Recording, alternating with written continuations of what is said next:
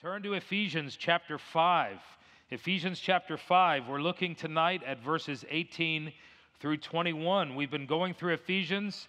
When we get done with VBS, we'll launch back into the book of Genesis. But for tonight, we're in Ephesians chapter 5 as we're winding down this prison epistle of Paul. And remember, this letter was a circular letter. It wasn't written just to one church. It was probably written to a multitude of churches that were in Asia Minor. And remember what I told you, the theme of this letter is the church, the body of Christ. The church is not a building, a brick and mortar. The church is made up of believers who have embraced Jesus Christ as Lord and Savior. Now, as we come to chapters 4 through 6, what he's talking about here is the walk of the church. He calls it the worthy walk in chapter 4, verse 1. He says, walk in a manner worthy of the calling to which you have received. And then what he does in chapters 4 through 6 is he tells us what that worthy walk looks like. How do you know you're walking worthy before God? How do you know you're pleasing God?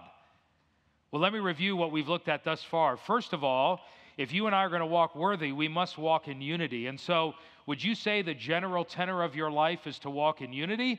Or are you a person who's constantly embroiled in conflict? Are you divisive as a person? You can't walk worthy if you're a divisive personality. Secondly, we're to walk in service.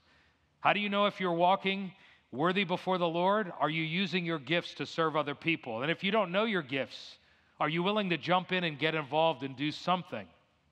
Thirdly, he says we're to walk in separation at the end of chapter 4.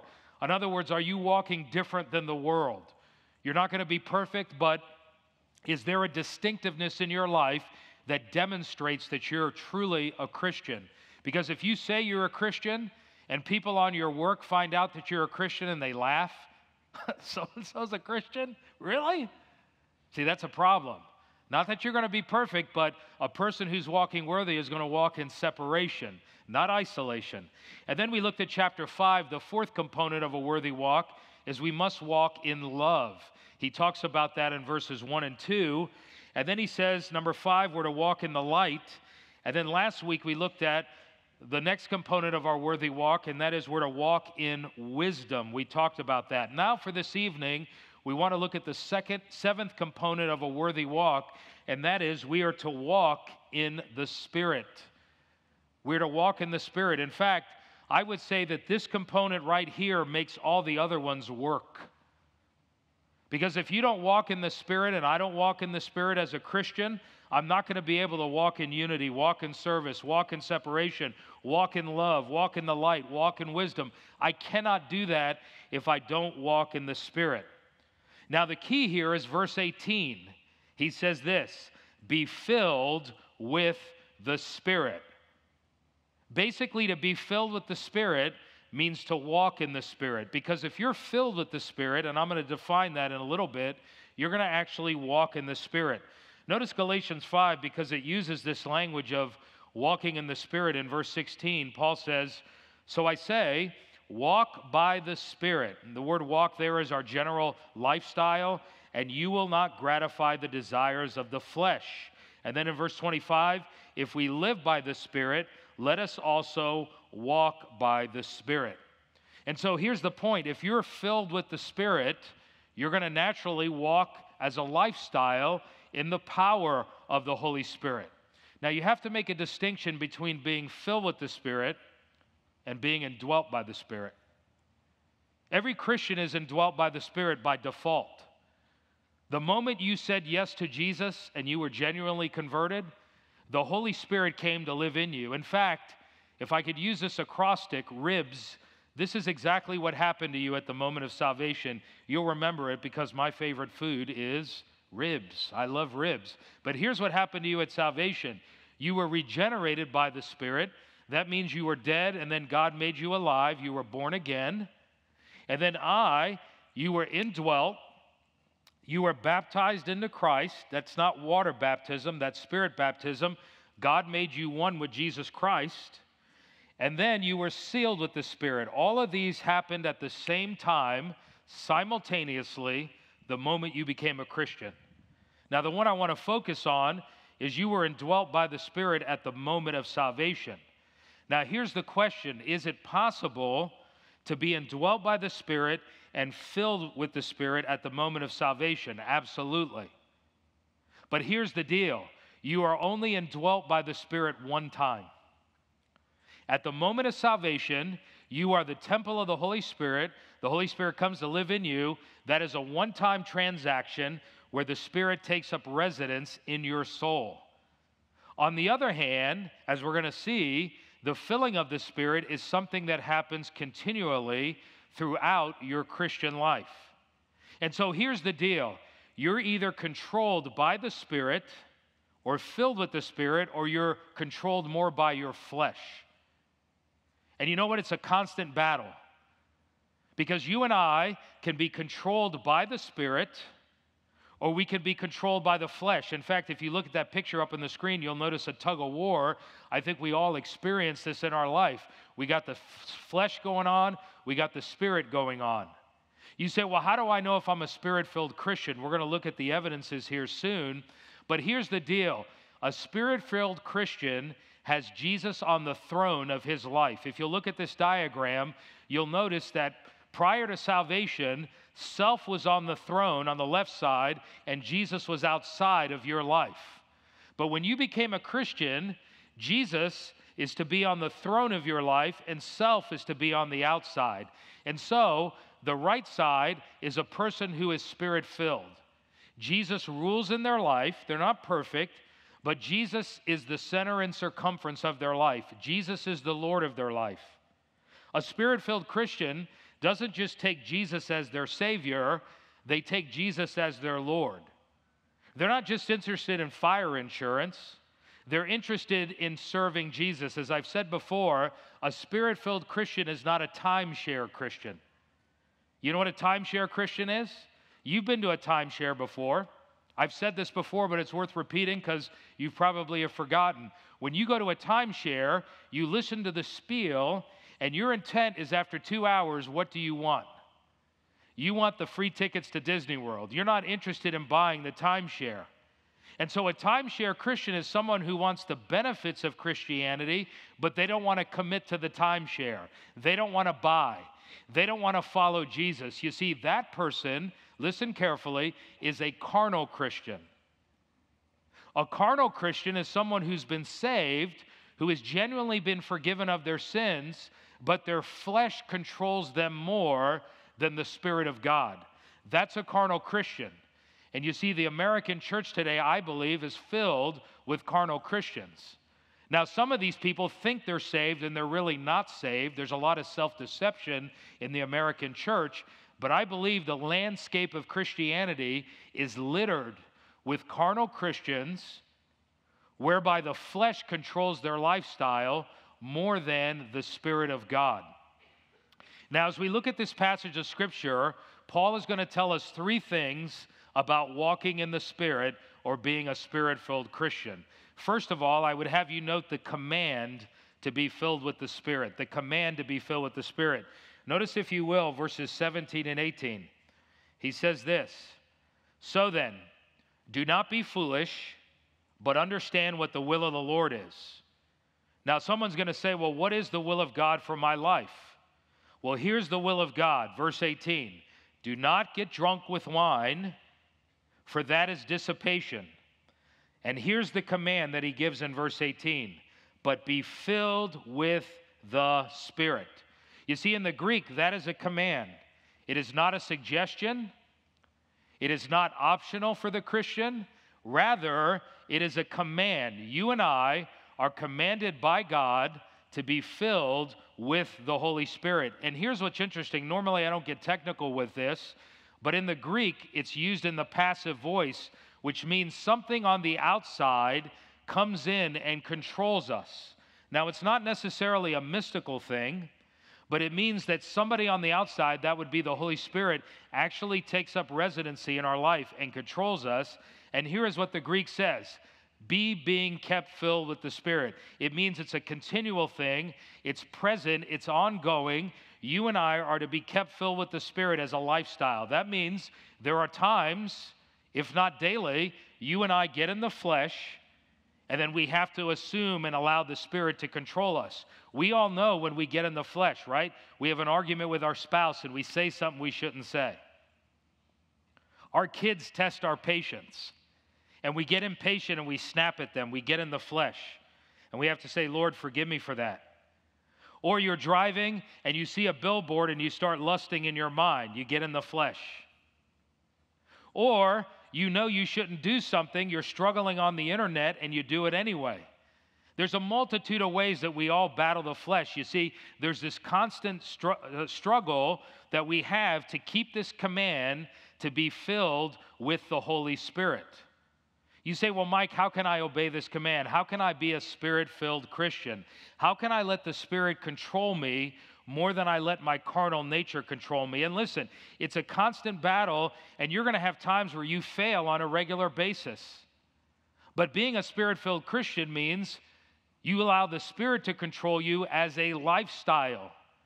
You say, well, how can I do that? How can I obey this command? Let me give you 4 suggestions. If you want to obey the command to be filled with the Spirit, number 1, the Bible says you need to surrender. You need to surrender your life to God. That is an initial decision, and that is a moment-by-moment decision to let the Spirit of God control you. And by the way, the word filled doesn't mean filling up a cup. The word filled means control. It means you allow the Spirit to control you.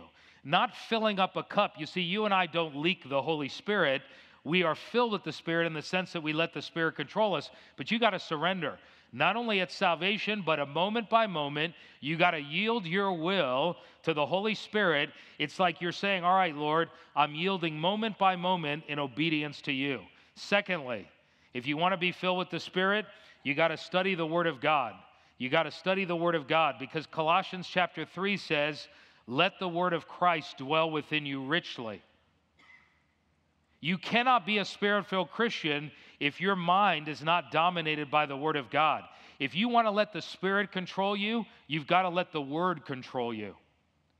See, when the Word controls me and I'm saturated with the Word of God, I'm going to think the mind of God. I'm going to think the thoughts of God. And so if I want to be Spirit-filled, I got to surrender. I got to study the Word of God. Thirdly, if you want to be filled with the Spirit and obey this command, you must seek God in prayer. You must be a person that prays. Now, you're not going to pray as consistently as you should, but a person who doesn't pray at all, or they only ask God to help them in emergency situations, they're spare tire Christians.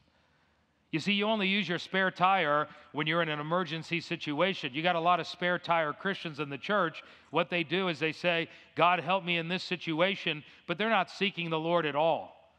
They're not interested in following the Lord. They don't want to seek God in worship.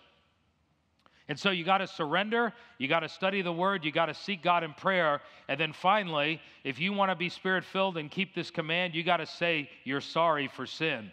In other words, you got to confess your sin. When you blow it, you got to say, Lord, forgive me for that. I shouldn't have said that. I shouldn't have thought that. Lord, I blew up at that person on the phone. Lord, forgive me for my motive. My motive was jealous. I shouldn't have been jealous. I shouldn't have said that unkind word. You say, Mike, what about sins that I forget to confess? If I forget to confess them, does that mean I'm not Spirit-filled? No, because God expects you to deal with the sins that you are aware of. But you know what 1 John chapter 2 says? The blood of Christ continually, the Greek says, cleanses us from all sin. And so God knows there are sins that we're not aware of, that sometimes we commit a sin, we're not even aware we've committed a sin. God doesn't want us to walk in bondage. He wants us to walk in freedom. And so what Paul here does is he gives us the command, be filled with the Spirit. It is something continual that you and I are to be doing in our life. It is a walk of being Spirit-filled. It is a lifestyle. And if you're not a Spirit-filled Christian and you're not obeying that command, there's only one alternative. You're a carnal Christian or you're not saved. It's one of those three things. Which one do you fall into? Either you're a Spirit-filled Christian as a lifestyle, either you're a carnal Christian, or you're not saved. You're unregenerate. Which one of those would you say you fall into?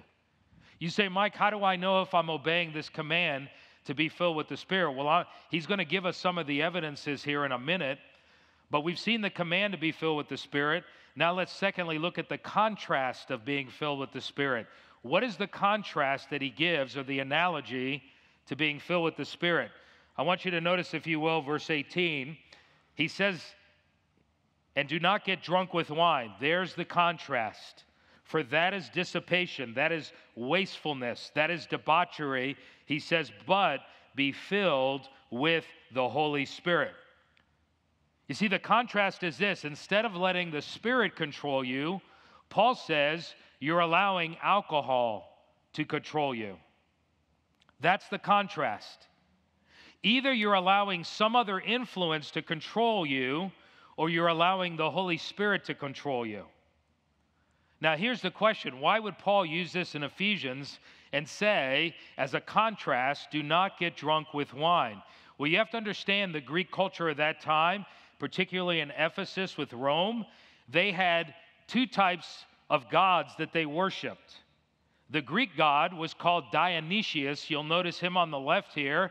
He was the god of wine. And then in the Roman culture, you had what was called Bacchus. Bacchus was the god of wine. Now, you have to understand, in that culture, one of the things that they would do, unlike our culture today, when we drink today and we get drunk, we do it either to drown our sorrows, or we're depressed, or we do it because we want to have a good time and we want to party with other people. In that culture, they did it for those reasons as well. But one of the reasons they got drunk was to commune with the deities. Because what would happen is when you would drink yourself into a stupor, and then you would commit gluttony. I know the Romans had what they call vomitoriums, where they would drink as much as they could drink, they would eat as much as they could eat, and then they would vomit in a hole, and then they would go back and they would do some more. That's why he says it's dissipation. It's total debauchery. And so what they would do is they would drink, and they believed that when you got drunk and you got intoxicated, it allowed you to commune with the deities. And Paul says if you want to commune with God, the contrast is don't get drunk with wine, don't get drunk with alcohol, or today we would say get high on drugs, marijuana, whatever it is, any substance that you're trying to get high on. He's saying don't let that happen. He said rather let the Spirit control you. And isn't it interesting in the contrast, whether it's drinking and alcohol controlling you, or drugs controlling you, or the Spirit controlling you, both of those affect your walk. You've seen a drunk person before. In fact, some of you in your past, you got drunk, I got drunk. You know how it affects your speech and it affects your walk.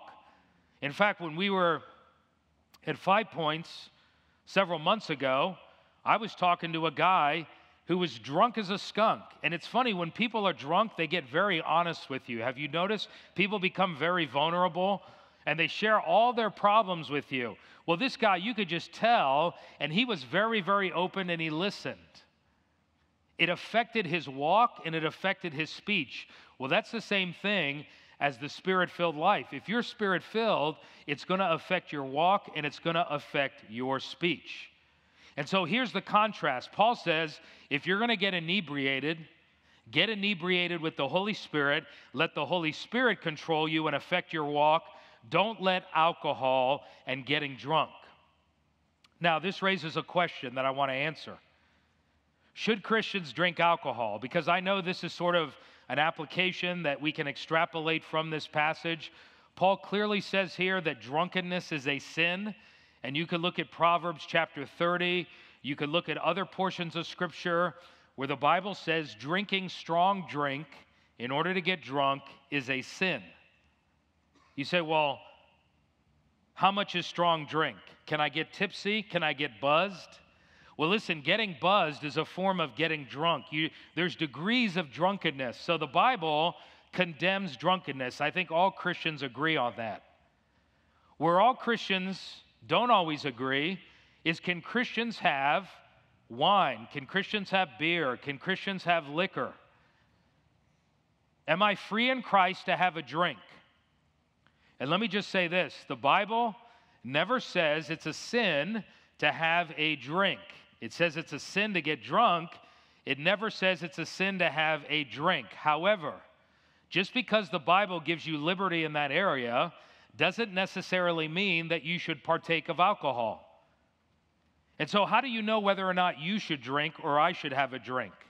Well, the Bible gives several principles. Let me give them to you real quickly. And this will help navigate you on whether or not you should take a drink of alcohol. Here are the principles. Number one, will it cause another believer to stumble? Paul says in 1 Corinthians chapter 8, if I cause another believer to stumble with my alcohol, he says I should refrain from it.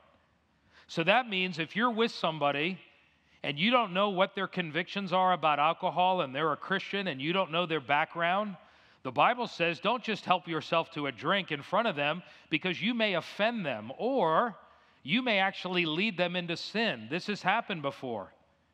That's why leaders have to be very, very careful, because if a leader is drinking alcohol and someone sees that leader, they may say, well, you know, if Pastor Mike and Pastor John have a drink, it must be okay for me. And I'm not saying it's a sin for me or John to have a drink. I'm simply saying is we don't want to be a stumbling block to another believer. And so this applies to your children. If you're drinking socially in front of them, you may be causing them to stumble down the road.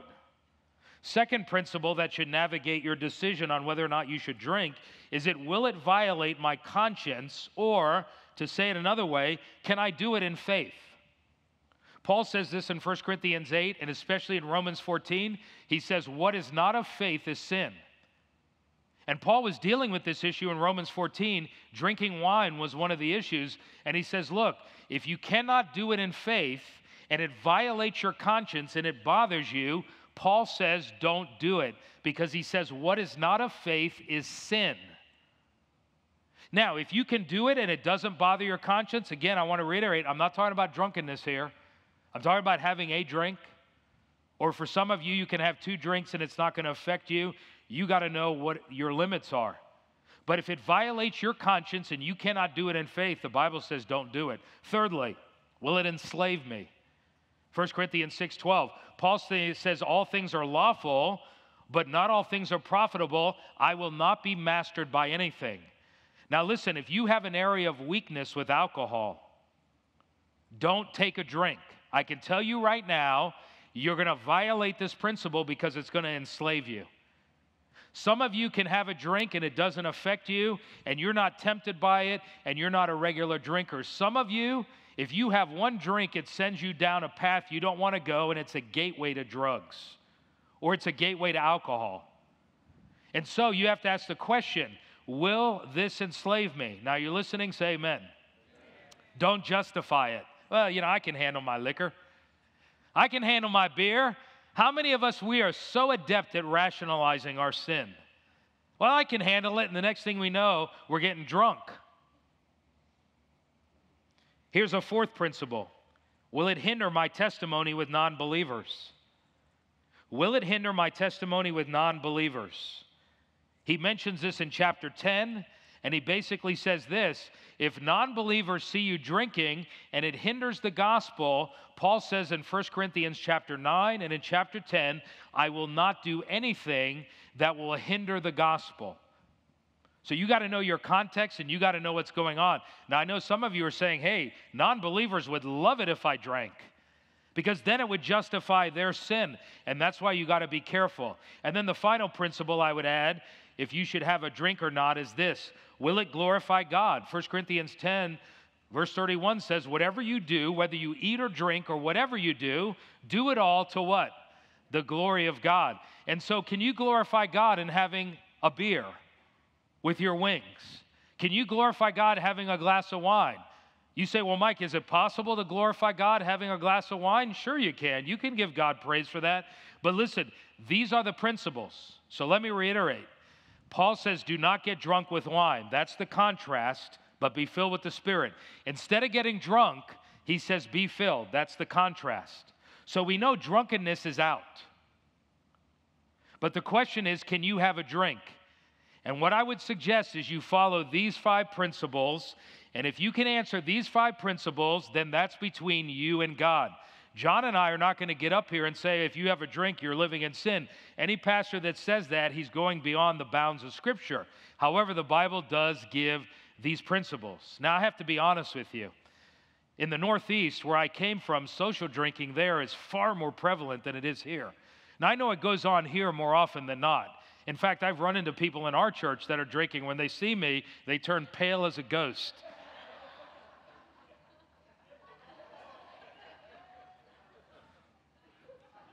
You know, in the Northeast, I wasn't used to the amount of social drinking that went on there. People throw graduation parties, not sanctioned by the church, obviously, but they would just have containers of liquor everywhere. And I used to say, man, you got to be careful with that. You don't know who you're inviting to these graduation parties. You could be a stumbling block. So again, the principle is be discerning. We're not trying to be legalistic here. So we've seen the command to be filled with the Spirit, the contrast of being filled with the Spirit. Don't get drunk with wine. And by the way, before I move on, let me add this. You say, well, what about marijuana? Listen, marijuana is in another category because it affects the mind. Now, alcohol can, but you can have a drink, okay, and not get tipsy. I don't smoke reefer. I never have, but I don't know. Can you smoke a reefer and not get high on one? I don't know, but I just say it's a different category. And listen, don't justify it for medical purposes. Now, I know some people use it for medical purposes, and that's a whole nother category, but some people use it for recreational use, and I think Paul's prohibition here would stand. Don't smoke dope, but be filled with what? The Spirit. All right, let's look at the final point for this evening, and that is the consequences or results of being filled with the Spirit. What are the consequences if I am a Spirit-filled Christian? What are the results? Let me say it this way. How do I know if I'm a Spirit-filled Christian?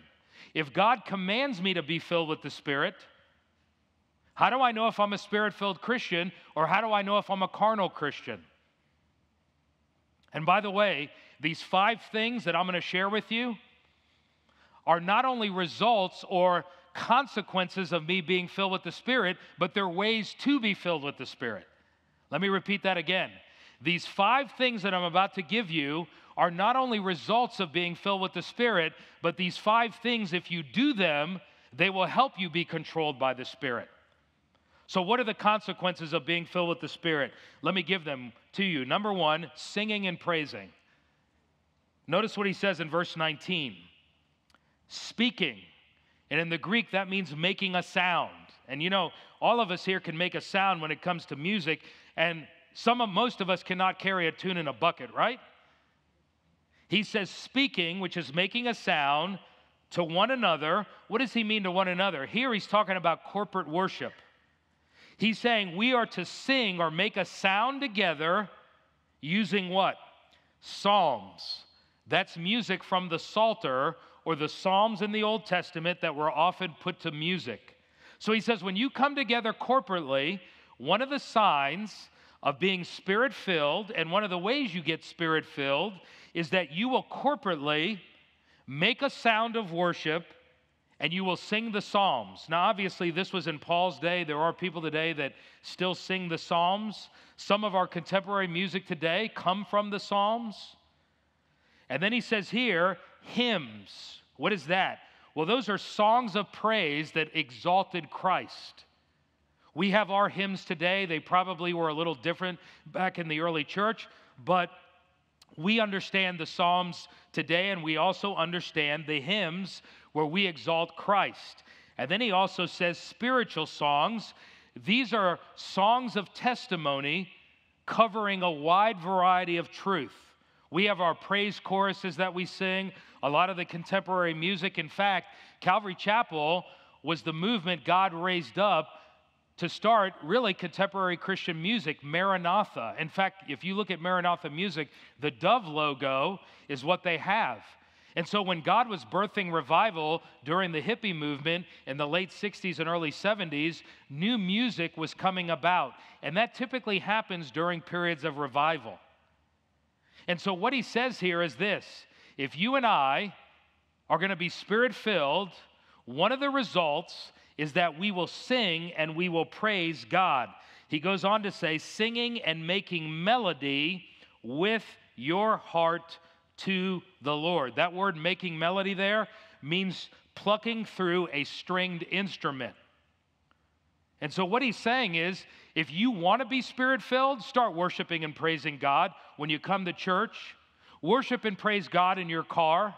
Worship and praise God during your devotional time. That's how you get controlled by the Spirit, but it's also one of the evidences of being a Spirit-filled Christian is what? Is that you worship God. Now, I'm not saying every second you're going to worship and praise God, but as a lifestyle, you're going to have an attitude of worship and praise towards God. That's how you know you're Spirit-filled. And if you want to get filled with the Spirit, if you feel like you're dry spiritually, if you feel like you're in a rut spiritually, if you feel like you're struggling with carnality, start listening to praise music in your car. Isn't it amazing when you're in a foul mood, when you're in a negative mood, when you're feeling down and depressed and discouraged? What happens when you put on praise music? I know my wife loves to listen to Dallas Home. Remember Dallas Home in the 1980s? That was her favorite guy that she listened to, and she puts him on a regular basis because it lifts her spirit. You got to find out what group lifts your spirit, and you know what? Worship God. There's a second consequence or result of being filled with the Spirit, and that is this: saying thanks. Saying thanks. Notice, if you will, verse 20. Always giving thanks for all things in the name of our Lord Jesus Christ to God, even the Father. A second result of being Spirit-filled is you're going to be a Christian that gives thanks to God. Again, if you want to be controlled by the Spirit, start thanking God even when you don't feel like it. Wake up thanking God. God, thank you that my feet were able to hit the ground. When you turn on the shower, Lord, I want to thank you for my family. Lord, I want to thank you for hot water. Lord, I want to thank you for toothpaste. Lord, I want to thank you for toilet. I want to thank you for indoor plumbing. Lord, I want to thank you for air conditioning. Amen? You see, all these things, you say, Mike, I don't feel like thanking God. It has nothing to do with how you feel. It is choosing to thank God and not grumble. You see, you show me a person that complains, that's critical all the time, that's always negative, always sees the negative side of everything. I'll show you a carnal Christian. Now, again, we all get like that. We all commit acts of carnality. There's a difference between acts of carnality and a lifestyle of carnality. We all complain. We all get critical. I'm talking about lifestyle here. If you're a Spirit-filled Christian, you got a thankful heart. You're always thanking God. You're not constantly grumbling and complaining. And if you want to get filled with the Spirit, not only worship and praise God, but you know what? Give thanks to God on a regular basis. He says, in the name of our Lord Jesus Christ. In other words, your thanksgiving is consistent with who God is. There's a third consequence of being filled with the Spirit, and that is submitting. Look at verse 21. And be subject to one another in the fear of Christ. If you're a Spirit-filled Christian, you know what that means? You're open, you're teachable, you're submissive to other people, you're not constantly obdurate, difficult, bellicose personality, always wanting to fight with people, always a rebellious spirit, always argumentative. Well, I don't care what you say. I don't care what the pastors say. I don't care about this. There's always this attitude of rebellion and unsubmissiveness. See, that is an indication of carnality. Now, we all struggle with this at times, right? And the Bible says we're to submit to one another. Now, next week, we're going to look at how Paul gets more specific, and he says, wives, submit to your husbands as unto the Lord. But you know what, husbands? There's times where we submit to our wives. Isn't that true? And so a person who is submissive in their heart, they're open, they're teachable. Now listen, this doesn't mean you don't disagree with people. It doesn't mean you don't at times have conflict. But in the end, you're willing to resolve issues because you're teachable. You got a submissive heart. Well, there's another consequence of being filled with the Spirit, and that is sharing or serving. If I'm a Spirit-filled Christian, I'm going to share Christ, and I'm going to serve Christ. Now, for this, we go to another passage of Scripture, not in Ephesians, but in Acts 1:8. Jesus, before he ascended back to the Father, he gave the disciples their marching orders, and here is what he said in Acts 1:8, familiar passage, "But you will receive power when the Holy Spirit has come upon you, and you shall be my witnesses," my martyrion, my martyrs, both in Jerusalem, Judea, Samaria, even to the remotest parts of the earth. Jesus said, when the Holy Spirit comes on you, you're going to have power, and you're going to be my witness, and it may lead to martyrdom. That's what the word witness meant, because in that day, if you witness for Christ, you could die for your faith. How do I know I'm a Spirit-filled Christian? It doesn't mean you're going to be a Billy Graham to everyone you see. But if you're Spirit-filled and the power of the Holy Spirit is in your life, listen, you're going to want to tell other people about Jesus. You're going to want to tell other people about Jesus. And why is it the church today has quenched the Spirit? Because we don't want to tell people about Jesus. Now, we need to do it in a gracious way, in a tactful way. The Bible says in Colossians 4, be wise in the way you deal with outsiders. You don't grab them and stab them. I understand that. But listen, if we're not sharing with other people, what does that say about our Christianity? We're embarrassed. Some of you haven't shared your faith in years. You know what that says? You're embarrassed of Jesus. Listen, I'm not going to sugarcoat it. You are embarrassed. You are a CIA Christian. You're a closet Christian. You're embarrassed. And you're more concerned about your pride and self-preservation than you are your coworker, your family member, or your friend going to hell. That's pride. I'm that way at times. There's times where God has prompted me to share, and I've kept my mouth shut. And so you got to be intentional. You say, well, Mike, this just doesn't flow out of me. I'm an introvert in my personality. I understand that, and God understands that. That's why I said we're not all going to be Billy Grahams. But how can we say we're Spirit-filled if we're not interested in sharing our faith with anybody? We've got to be intentional about doing that. He says, you will be my witnesses. And it's not just sharing, it's serving. Look at 1 Peter chapter 4, verse 7. He says this, whoever serves is to do so as one who is serving, here it is, by the strength which God supplies. Notice God gives you power, He gives you strength to serve Him. And so listen, if I'm a Spirit-filled Christian, I'm going to want to serve. No one had to cajole me to serve. When I committed my life to the Lord, I wanted to get involved. Now, I realize it's a process. Some people, it takes a little bit of time to get going. But ultimately, I am not going to sit, soak, and sour for years. I'm going to get involved. And if I don't know what my gifts are, I'm going to find some way to serve and get involved. Why? Because part of being Spirit-filled, being controlled by the Spirit, is I want to honor and serve God. Why? Because it's the hunger of my heart. It's what compels me and drives me. Well, there's one final consequence for this evening, and that is this. We're going to show spiritual fruit. If we are Spirit-filled Christians, we are going to produce the fruit of the Spirit. We all know this, Galatians 5, but the fruit of the Spirit, notice it's not fruits, but it's fruit. It's like one fruit with multiple plugs. But the fruit of the Spirit is love. Do you see love in your life? Do you see joy? Do you see peace? Do you see patience? Do you see kindness? Do you see goodness? Do you see faithfulness, gentleness, self-control? Against such thing there is no law. Have you ever seen a law out there that says, hey, stop being patient? Hey, stop being joyful and kind to people. You don't see any laws on that. Why? Because even our culture wants people to be that way. How do you know you're Spirit-filled? Do you see the fruit of the Spirit in your life? You say, Mike, how do I know if I'm a Spirit-filled Christian or a carnal Christian? Are you ready? Here it is. Are you worshiping and singing and praising God? Secondly, are you saying thanks? Thirdly, are you submitting to others? Is there a spirit of teachability? Number 4, are you what? Sharing Christ and serving Christ. And number 5, are you showing spiritual fruit in your life? That's how you know you're a Spirit-filled Christian. If you don't see those things in your life at all, you're either a carnal Christian, you're not saved. That's it. It's very simple. And again, we're talking about not the perfection of your life here, the direction of your life. And so if you and I are going to walk worthy, Paul says we need to walk in the what? We need to walk in the Spirit. He says, here's the command, be being kept filled with the Spirit. It's a command. We're to continually be filled with the Holy Spirit. Let the Spirit control us. That's the command. And then he shows us the contrast. Rather than getting drunk, be controlled by the Spirit.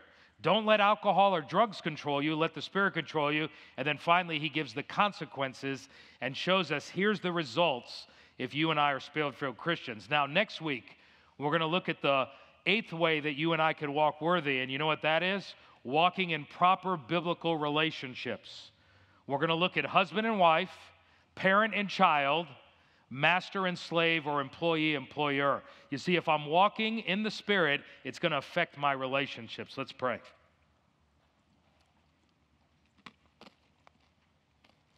Father, we thank you for reminding us of the Spirit-filled life and how you call us, command us to be controlled by your Spirit. We thank you, Father, that we're indwelt by the Spirit. We've been baptized in the Spirit. We've been sealed with the Spirit. And we've been regenerated, made alive by the Spirit. But Lord, help us to be controlled by the Spirit. And may we be Spirit-filled Christians as a lifestyle. Father, forgive us. We all get in the flesh. We say things, do things, think things that we shouldn't. But help us to keep confessing and keep appropriating the power of the Holy Spirit. We thank you, Lord. In Jesus' name, amen.